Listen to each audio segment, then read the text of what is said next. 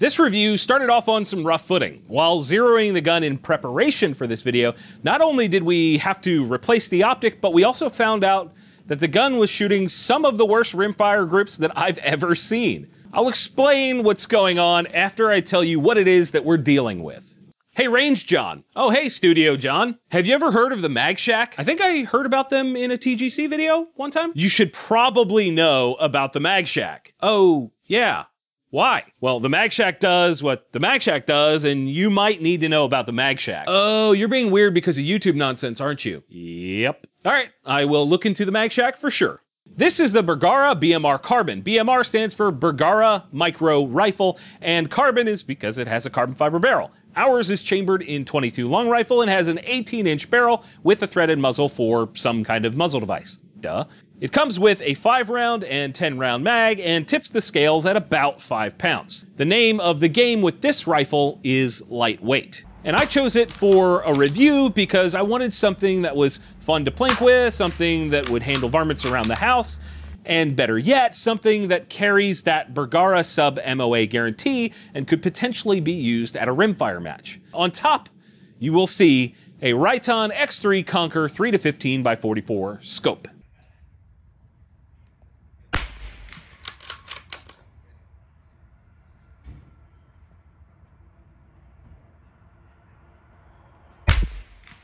Okay, so now that you know what we're dealing with, let me tell you the story of this review. First, we had to replace the optic because of the suppressor. Yes, you heard me correctly. I was originally running a Maxim Defense DRF-22 suppressor, and the gun was shooting groups so bad. I'm talking 4 to 5 inch groups at 50 yards with match ammo. And remember, I said this thing had a sub MOA guarantee. First time out, bad groups. We thought, maybe the optic wasn't tracking correctly, swap it out for replacement of the same optic, and then we had the same issue. We even swapped out to Ben's Night Force optic to try and track down the issue on this gun. Bad groups still. All right, so here's the target at 50. This was with the Riton. This is the long range, and this was the red box match. This is a red box match with the, what was it, Night Force? Night Force.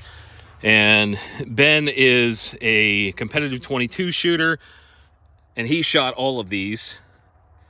That is piss poor out of a $700 gun, I think. This is at 50 yards. I mean, that's just... Now, for reference, these dots are 3/4 inch, but that is not good. I was getting a bit frustrated, as you might tell. As it turns out, though, the issue was not the optic, but in fact was the suppressor. See that top group on this mess of a target? That was the first time we pulled the can off. As soon as we pulled it off the gun, the groups shrank dramatically. And this was just on the trip to try and zero the damn thing. A quick walkthrough on these groups.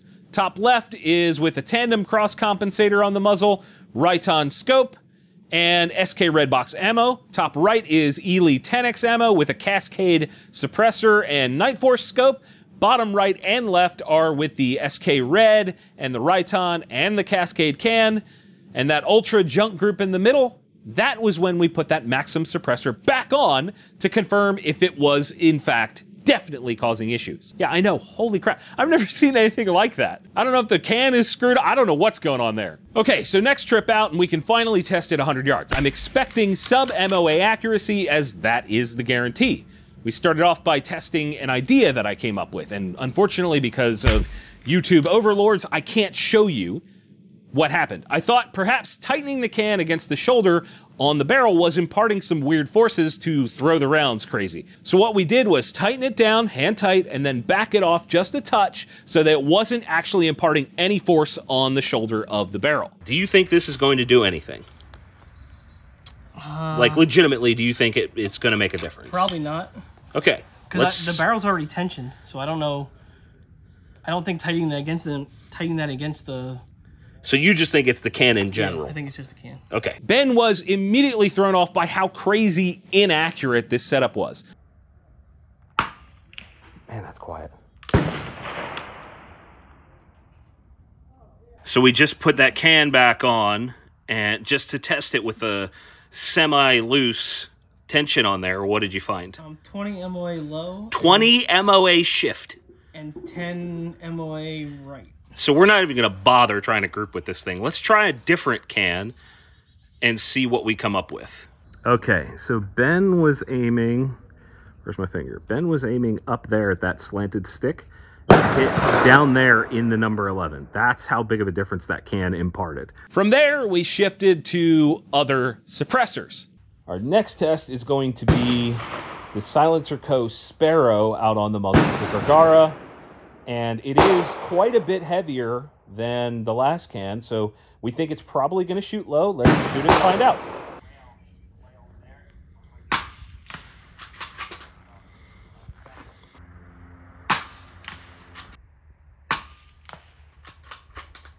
So right now, Ben has the AAC Ranger 5, which is a 5.56 can on there. We're going to see if this imparts any accuracy anomalies.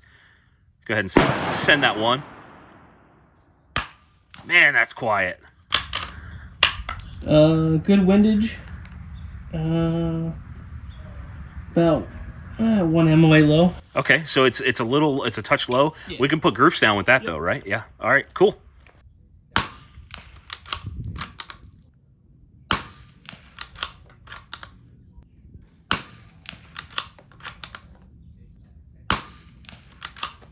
I will say that can is not as quiet as some of the others that we shot, but how was the accuracy? About an inch. About an inch. Okay, let's go down range. Also, now that we're down range, I'm kind of taking pictures of the targets.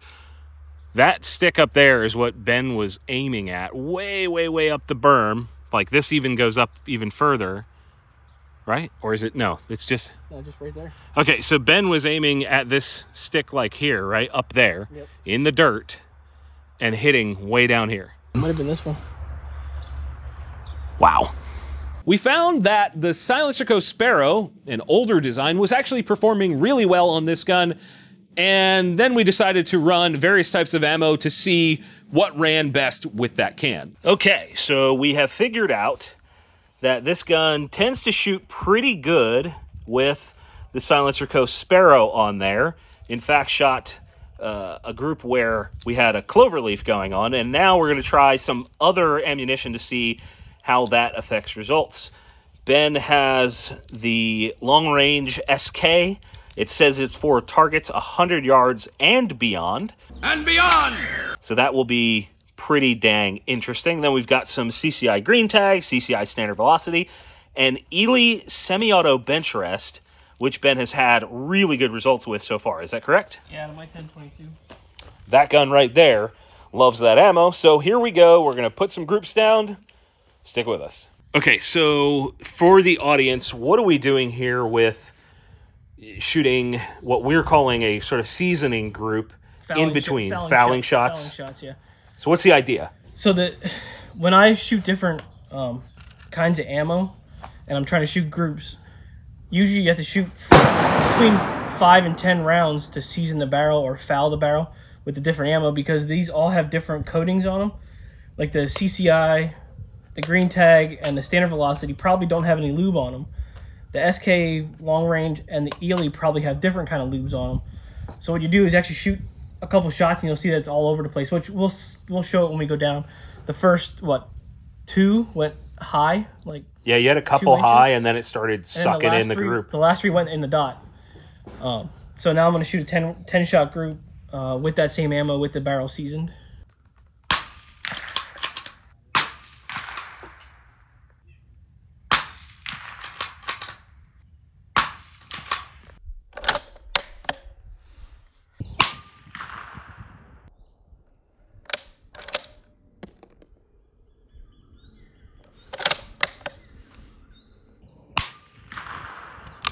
Lots and lots of groups later, it's time to see what the results are. So the CCI green tag and SK red box match ammo were our sort of home run types of ammo for this rifle. Okay, so we're here down at the targets, and first, before we get into this, this is where we were fouling, clearing out the barrel, seasoning it, whatever you want to call it. This was actually the first one. So what happened here, Ben? So we had 1, 2, and then 3 shots real close. Yeah, so 1, 2, and then it got to where the lube from that actual bullet from that long range is actually coating the barrel, so it goes into those 3. So basically, it's tightening up the more you shoot. Yeah, yeah, and then that was the Ely bench rest, which is still 1 1/4 inches. I mean, these groups are not, because these are transitionary groups, these are not what we're going to count. Our groups that count are over here on the SIG targets and on the, I think they're Birchwood Casey shoot and see targets. Let's start here. We forgot to shoot the mini mags. I'm not super worried about that for this particular gun. So this is SK long range. What do we have here in terms of group size? 1.5 inches and then 2 inch. 1.5 and 2 inch. That's okay. Yeah. That's okay, I guess. What about the Ely bench rest? 1.5 inches and 1.5 inches. So that's a little bit more consistent. Pretty close.